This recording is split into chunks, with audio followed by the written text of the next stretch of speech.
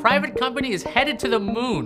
The United States government just cleared Moon Express, a private company, to travel to the moon. This is the first time the US has allowed a private space mission to go beyond the orbit of the Earth. So what's the mission? Moon Express will send a lander to the moon for a 2-week mission in 2017.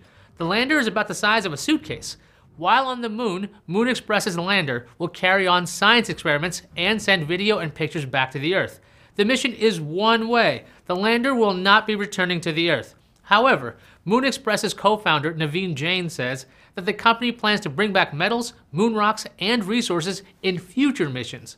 The company submitted its application to head to the moon back in April.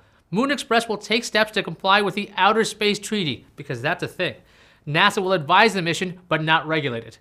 Should Moon Express successfully reach the moon by its target of 2017, it could win the Google Lunar X Prize. That prize is valued at $20 million. To win the prize, Moon Express would have to land a rover on the moon, travel 500 meters, and transmit HD video and images.